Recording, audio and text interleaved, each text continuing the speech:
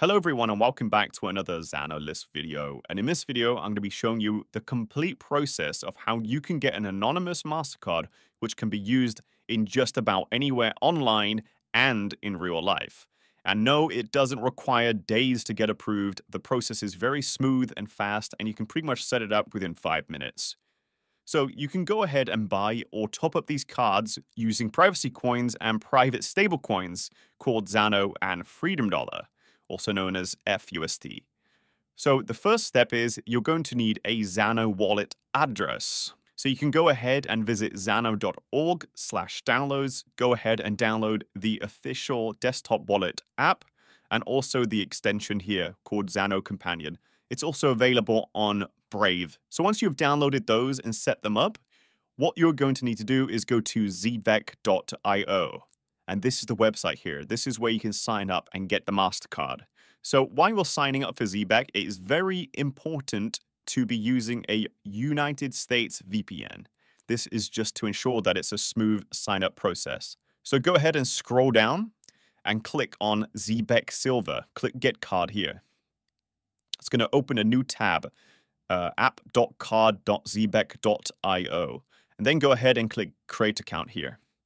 Now it's going to ask for your email address. Now, if you don't want to use your own email address, you can use Simple Login. Now, basically what Simple Login does is it creates a forwarding address to your email address. I recommend using Proton Mail email address for the core address and then a Simple Login to forward to your Proton email.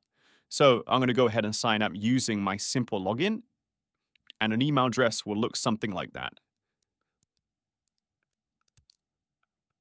Now I'm going to need to enter a name and a phone number. So if you don't want to use the card physically, such as using it with Google Pay or Apple Pay, then you don't need to enter a valid phone number. But if you want to use Google Pay and Apple Pay in stores, you're obviously going to need a phone number to verify the MasterCard within the app, right? So if you don't enter your personal phone number, you can use services such as SMS Man or silent.link, and I'll leave these services linked in the description of this video. Okay, so the next step, I'm going to need to enter a US address. So I'm going to go ahead and do that. And done. As you can see, my account is now created. So I'm going to go ahead and log in. And now you'll be brought to this screen here.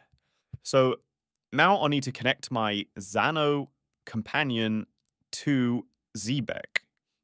And if you don't see the Zano in the drop down here, just scroll down and you'll see Zano there. Then click Connect Wallet. Connect Wallet here. It's going to open up the Zano extension. Accept. And as you can see, it's now connected into this dashboard here. So I can select either Silver, which is a single use, or the Carbon, which is a reloadable card. So I'm going to go ahead and use a Carbon card here. And then I'm going to switch to FreedomDollar. Then I'm going to select 50 fUSD. And that's going to go ahead and give me a card with this balance here. So I'm going to click Create Carbon Card.